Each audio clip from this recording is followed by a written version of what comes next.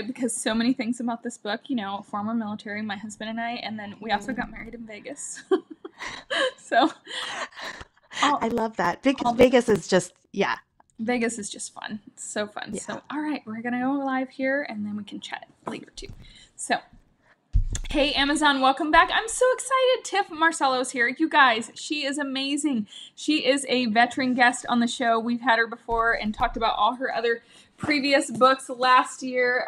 She's got so many amazing books out there. This is her 10th book. It's Happy Pub Day for her.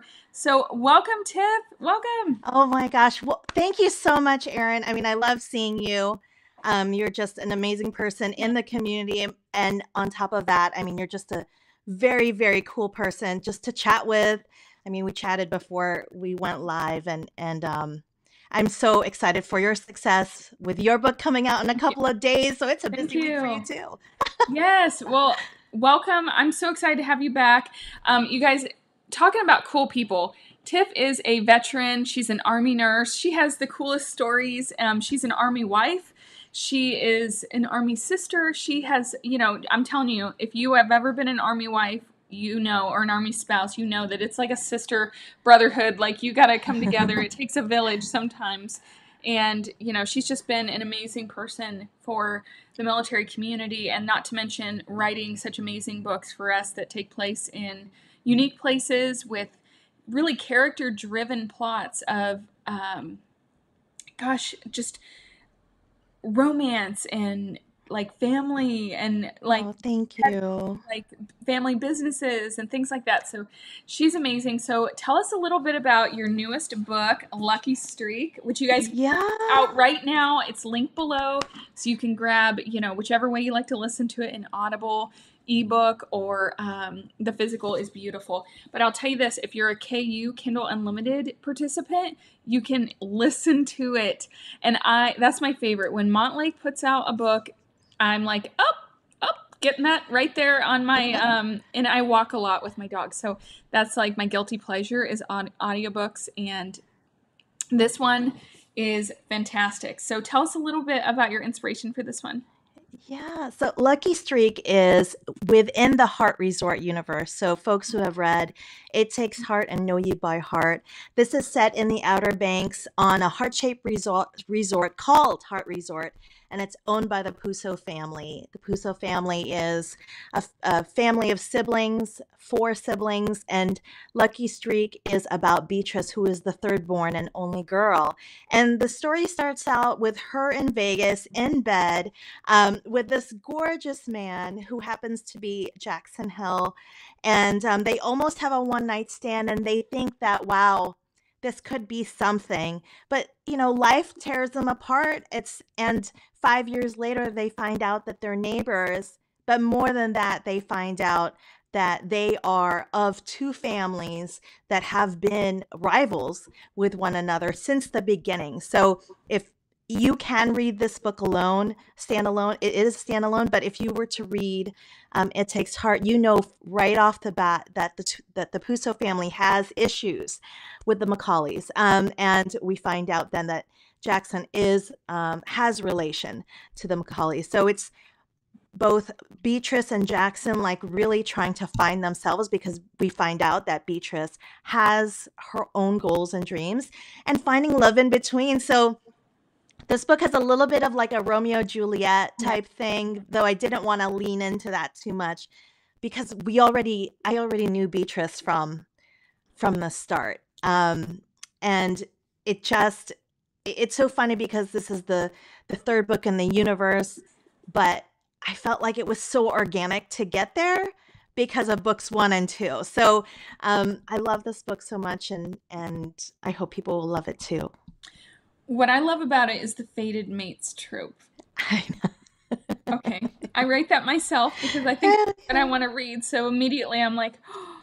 And then this is my favorite line from your blurb is, fate has its eye set on uniting 2 lonely hearts, no matter how much the universe tries to intervene. And I love that when it's fated mates, no matter what. Oh, I see your dog in the background. I love that. Oh, cozy, so cozy. Books and dogs. That's the world. That's right. That's the good stuff.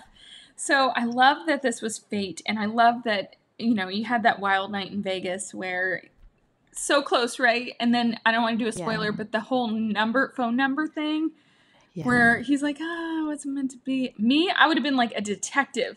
I'd been like, I know. I know. Like, yes. I'm like, oh. I think I really leaned into the whole, because in my life, there's always like a push and pull of logic and signs.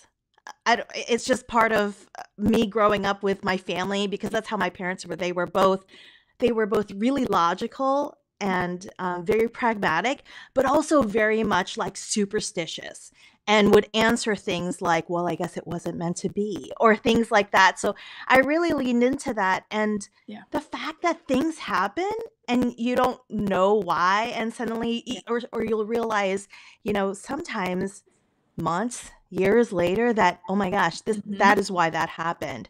Or maybe that's just how I look at it, because that's how I was raised. But I really wanted to lean into that because Beatrice is, she was so close to her mom, and her parents had passed away. And that was pre book one.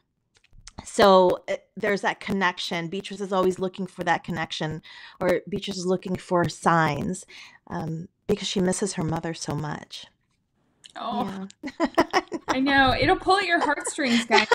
That's the thing I love about your books, is they're not rom-coms. They're contemporary women's fiction.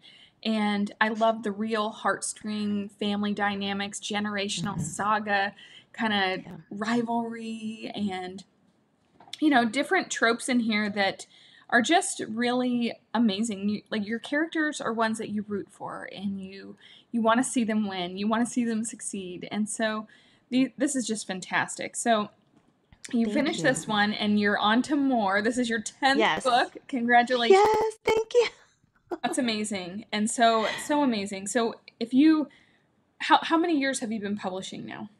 About 5 years. years. 2017. Yeah. So it's wild. If you look back 5 years, what do you think you would have done differently? Oh my gosh. I don't think anything at all. I've been really lucky, blessed, whatever, that I have been able to write the books I've wanted to write. And sorry, Amazon's in a delivery. My dog's barking now. Sorry. It's totally fine. It's pub day, so it's books. Yeah. Well, we'll see how long it takes for these two to bark. You'll get Amazon deliveries too. Exactly. But I've been really lucky to have an agent that has supported me in what I wanted to write. Yeah. And so I feel like I was given the opportunities when I really wanted them, and my stories fit those opportunities. Wow. I don't feel like I've had to compromise on that. So looking back, even though publishing has its ups and downs, like I just don't have any regrets at this point, because I was able to publish my YA, which I've always wanted to be published in YA. And then I have contemporary fiction and romance. So it's like to be able to touch all those things, and then at the same time know that I have more stories that fit in those categories, and maybe in other categories, it feels really good. So I've been really pleased. And then I have another book coming out in April, and that is a contemporary women's, and much more serious. It's kind of a contemporary Marmee of Little Women type story where, Celine Lacotte is a 53-year-old woman, and she lost her child 2 years ago. And she's at that point in her career where she's wondering, what is this all for? Mm-hmm. And she wonders, what if I didn't make that decision? Would I be in pain now? Would I have a child, and would that child have died? And then she gets that wish. And so with that, so there's a lot of grief, mental health, and a hopeful ever after, because with what I love about contemporary women's is that I can explore, it doesn't have to always tie up in a perfect bow. Yeah. Sometimes obviously I love writing and reading romance. So I love that bow. I love that perfect package too. But this was a story that I really wanted to explore. And this has a hopeful outcome, but a hopeful and super realistic outcome, I guess is what it is.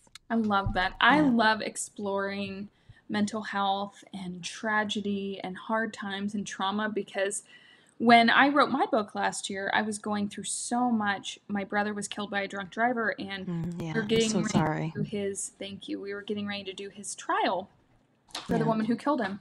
And she was actually a nurse, and she was driving to work impaired. And 7:58 in the morning, and killed my brother.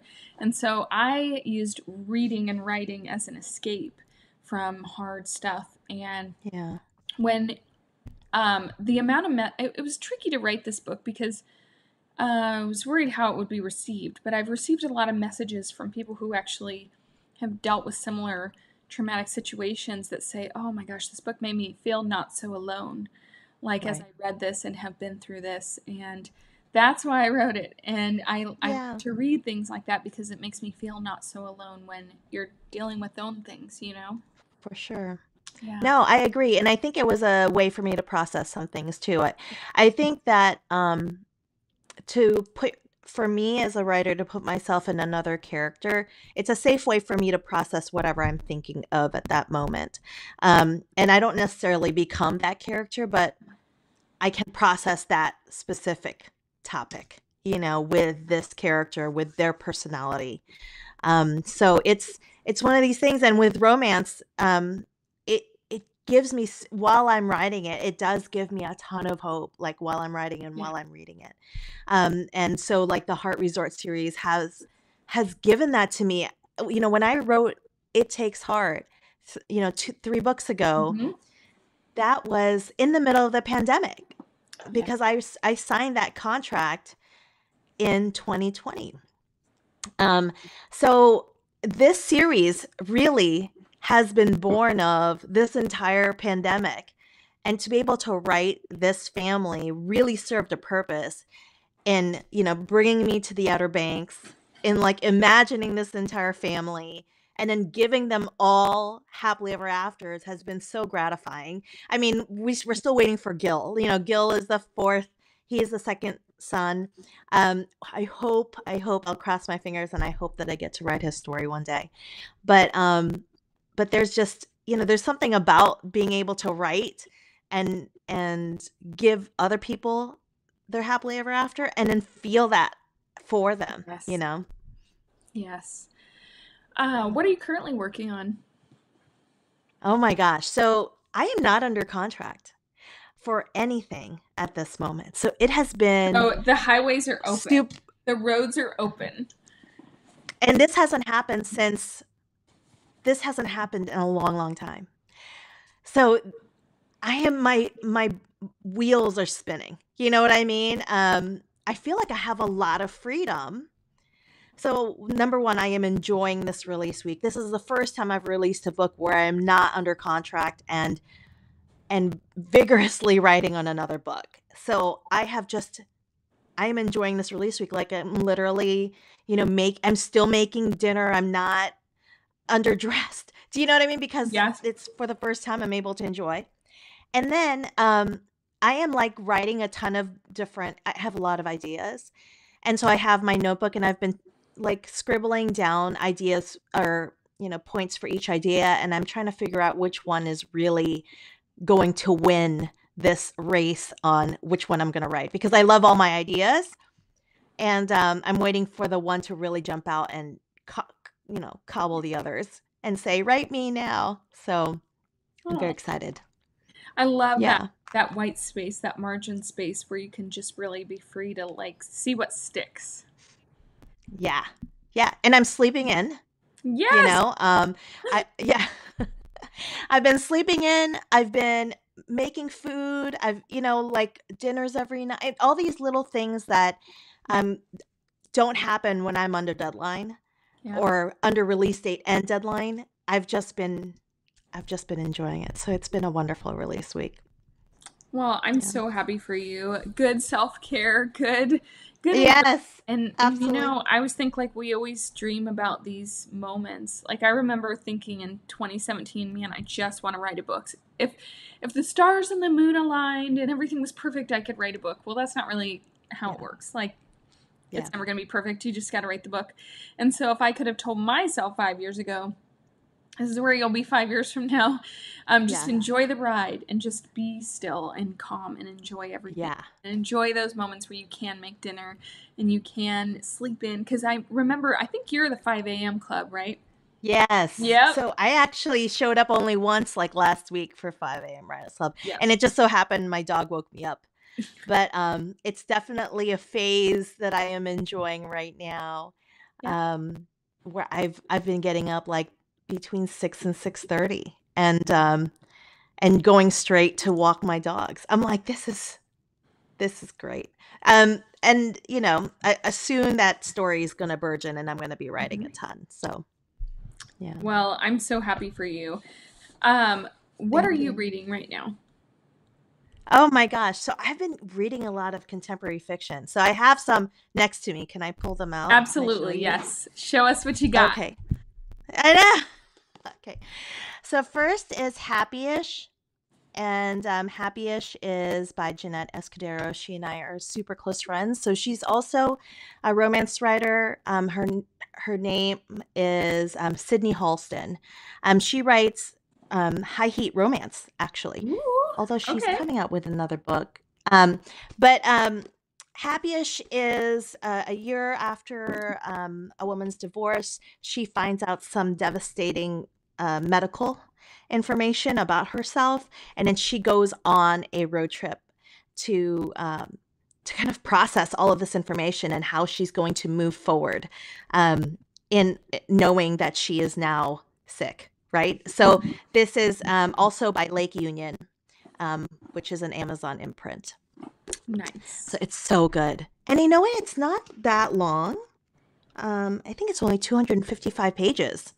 But Jeanette has a way of just grabbing you from the first page, and she made me cry like 3 separate times in this book. So, and then I have a debut Ooh, in look the at shade that of olive cover. trees.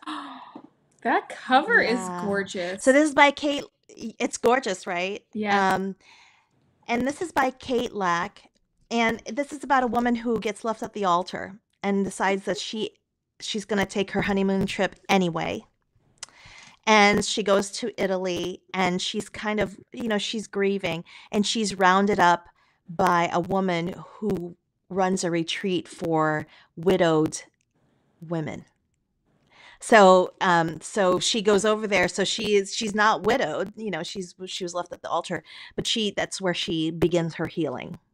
Nice. So for a debut author, this, Kate Lack her prose is really beautiful, and her setting is really going to sweep you away. So, yeah, so I loved it. And then With Love from Wish and Company, and this is by Minnie Dark. Love that. So Minnie Dark is an Australian author, and I think she just announced that she's going to have an Audible original as well. Nice. But the protagonist is a professional gift buyer, and so people hire the protagonist to buy gifts for other people, and sometimes for secret folks like mistresses and whoever else. And one day the protagonist accidentally switches gifts, and hence chaos ensues. And then she finds out, she ends up becoming involved with the son of the person that she mixed up the gifts with. So it's really funny, and it's just so good. So those are the three that recently that I've read that I've loved. Love it. I always like to ask, what are you watching right now?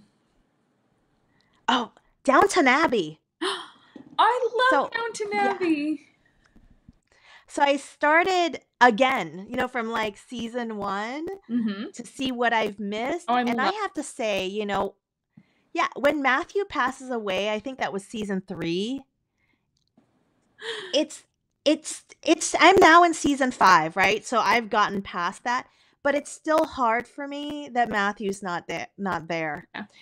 I wonder, it makes me wonder like how many folks like jettisoned after Matthew died. Yeah. You know, because it just seems so sad. Yeah, they really did just kill off one of the MVPs there. I know. Yeah. So I am in season 5 and I'm hanging on. But I do miss Matthew. I was telling my husband the other day and he just laughed at me because, you know, I'm talking about them like they're people. I'm like, they should, you know, I miss Matthew. He's like, he's never watched Downton. He's like, this Matthew, I need to figure out who this Matthew is. I'm like, yeah. Aw, I love that. Yeah. So now that you're 10 books in, 5 years out, which is a pretty busy haul for the past 5 years. I mean, pats on the back to you because that's a busy publishing career for 5 years in a pandemic for half of it. So kudos to you for writing like a champ through all of that consistently, all these amazing books. Now that you have 5 years under your belt, what advice would you have for an aspiring author? Oh my gosh.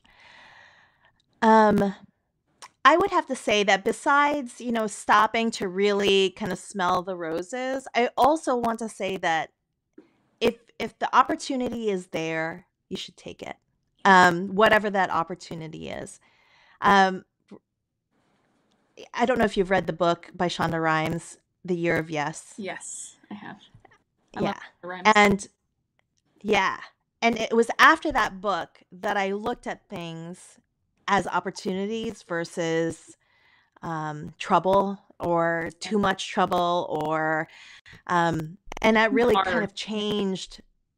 Too hard, that's silly, why would I, you know, that kind of stuff, because I think that the journey is very humbling.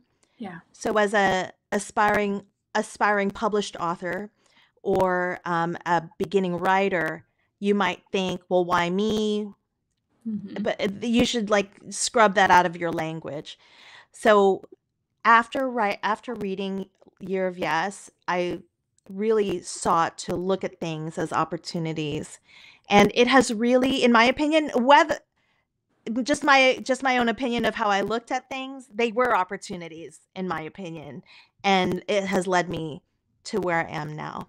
So I am a person that says yes for the most part. That's not a lot of folks don't ascribe to that, and that is okay. But when it comes to like my writing and the opportunities that are placed in front of me that I had no control over, I usually say yes if I can do it. And I have met a lot of amazing people, and I've gotten to write a lot of awesome stories because of it.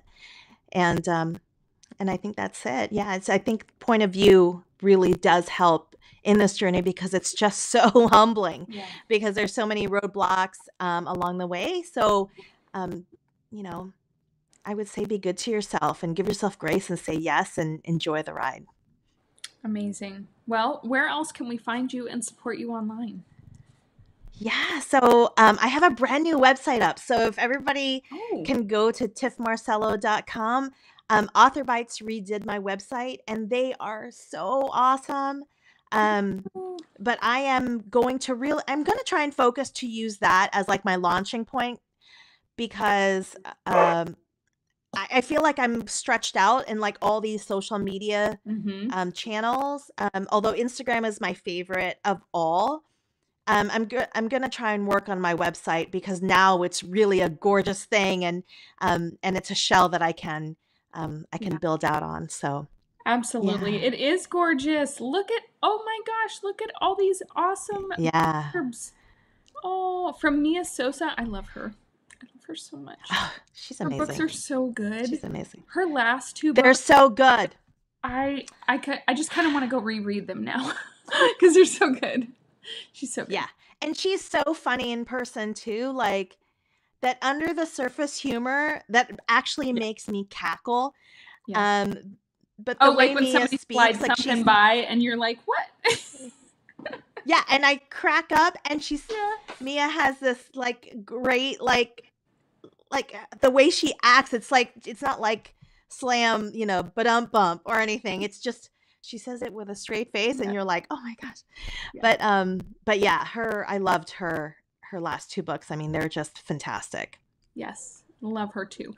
Well, everyone, grab Lucky Streak today. You can buy it on Audible. You can grab it on ebook. You can grab it on paperback. Either which way you read books and get started. Thank you so much for joining me today. This was so fun. Thank you. Oh my gosh. Thank you so much for having me. Erin, good luck. Amazon's in the next couple of days. I know. Okay. How many pages do you have? Thank you guys so much for watching. And I will see you guys on the next one.